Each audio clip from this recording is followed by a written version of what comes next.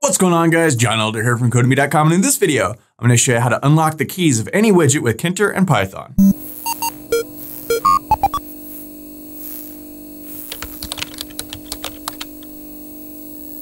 Alright guys, like I said, in this video, I'm going to show you how to unlock the keys of any widget. But before we get started, if you like this video and want to see more like it, be sure to smash the like button below, subscribe to the channel, give me a thumbs up for the YouTube algorithm, and check out Codemy.com where I have dozens of courses with hundreds of videos that teach to code. Use coupon code YouTube1 to get $30 off membership. That's all my courses, videos, and books for a one-time fee at just $49, which is insanely cheap. Okay, so what in the world am I talking about by unlocking the keys of a widget? So anytime we have a widget, you know, any kind of widget, an entry box, a button, a label, anything at all, there's attributes we can set. We can set the font of a label. We can set the background color, the border, the anchor, all of the different things we can do. And we talk about several of them throughout all of these videos in this playlist, but we've never talked about all of them because there are a lot for every single widget. And how do you know what all those different attributes are, what all those different things you can set are?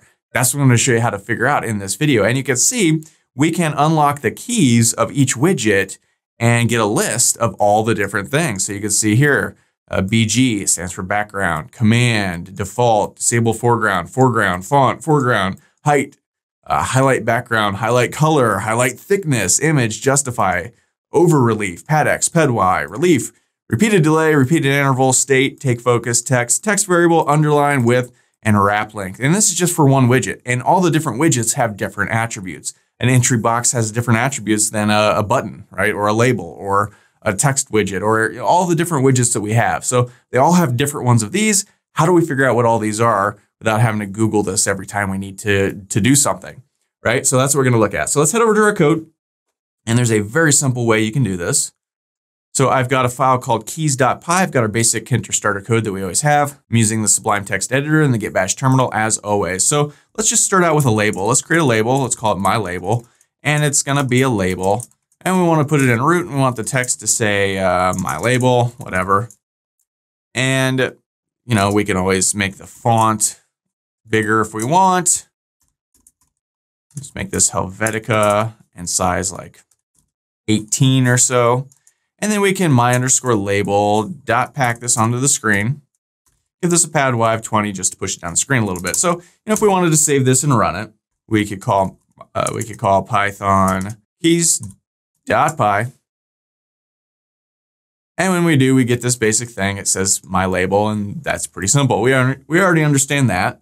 No big deal there. But now, what if we want to unlock these keys and figure out what all the different attributes are that we can put here when we define our label? Well, we could just call my_label.keys. There's a keys function that will tell us all of the different keys. Now, if we want to print this, for instance, print this to the terminal just really quickly, we could do that. Let's save this and run it again. And when we do, this pops up. We can close it. When we do, we see all of the keys printed to the screen. And you can look through here and just read them. Active background, active foreground, anchor, background. Now this is all a Python list. So if we want to get crazy, we could loop through this list, make it easier to read. So yeah, let's do that real quick. So instead of this, we could go for key in, and then we could just print, or then we could just call this whole thing. And then inside of here, we could just print each key, right? So we can save this, run it again. Let me clear this screen and run this guy.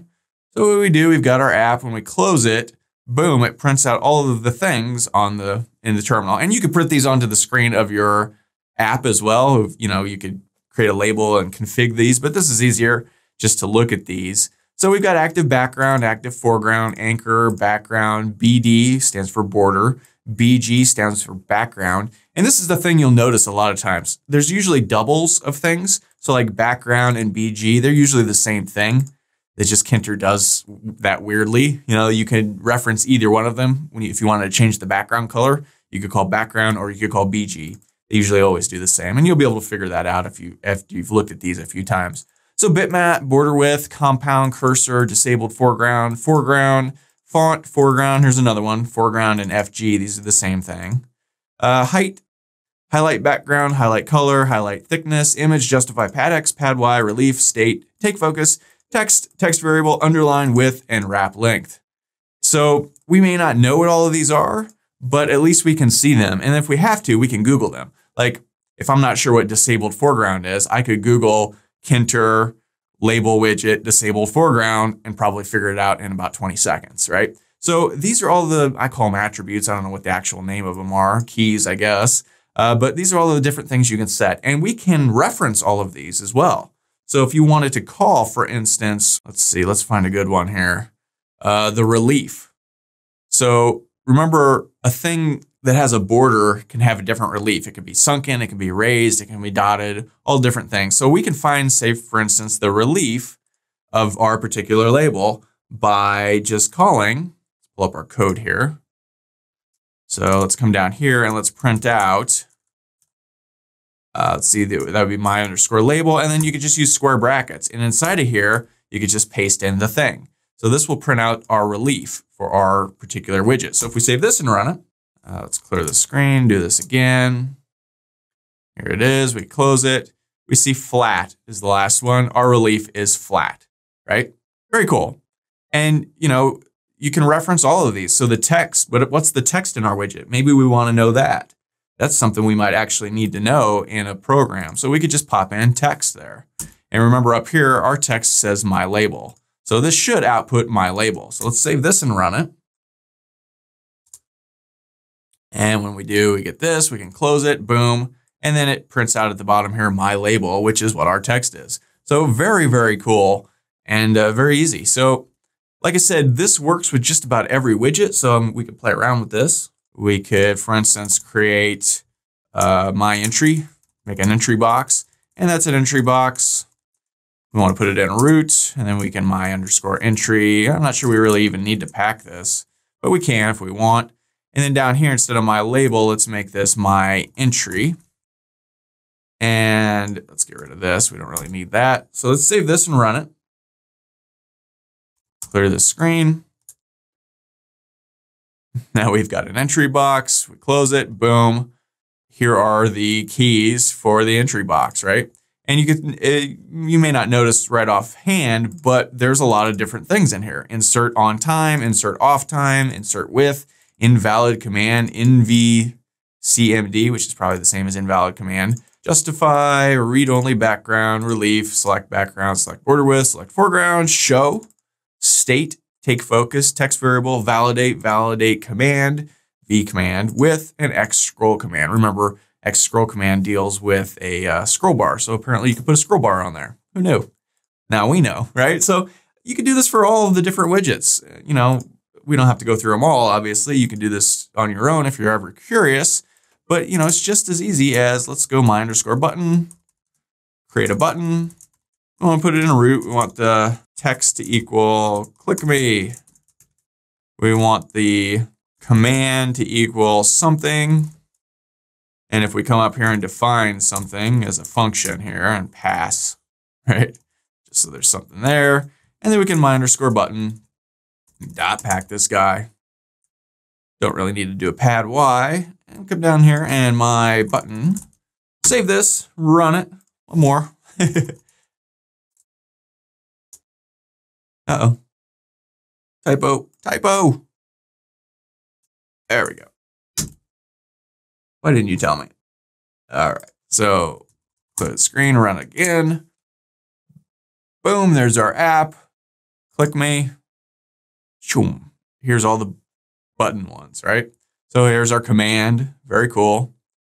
Compound cursor, over relief, repeat delay, repeat interval, state. So it might be a good idea for you to go through and just take all the widgets you regularly use and run it through here and see what all the different things are that you can play with, and then just start playing around with them. You know, if you have to, if you can't figure out exactly what they are just by reading them, Google it, see what it is, learn all these different things. It's a really good exercise. And like I said, you can access all of these. For instance, we can print, let's go my underscore button, and then maybe we want to do command. What's the command for this one? Very interesting. Boom. Our command is 29279296 something. Very weird and very cool. And we learn a little something just by doing this. So that's how to figure out all the attributes, all the keys, all the things that you can fiddle with in each widget. Quick and easy way to do it if you're just writing some code and you can't remember what all of the different options are. Just knock this out in the terminal and read through it and go, oh yeah, that's, pad Y, I remember now, right? And very cool. So that's all for this video. If you liked it, be sure to smash the like button below, subscribe to that channel, give me a thumbs up for the YouTube algorithm, and check out Codemy.com where you could use coupon code YouTube1 to get $30 off membership. So you pay just $49 to access all my courses, over 45 courses, hundreds of videos, and the PDFs of all my best-selling coding books. Join over 100,000 students learning to code just like you. My name is John Elder from Codemy.com, and I'll see you in the next video.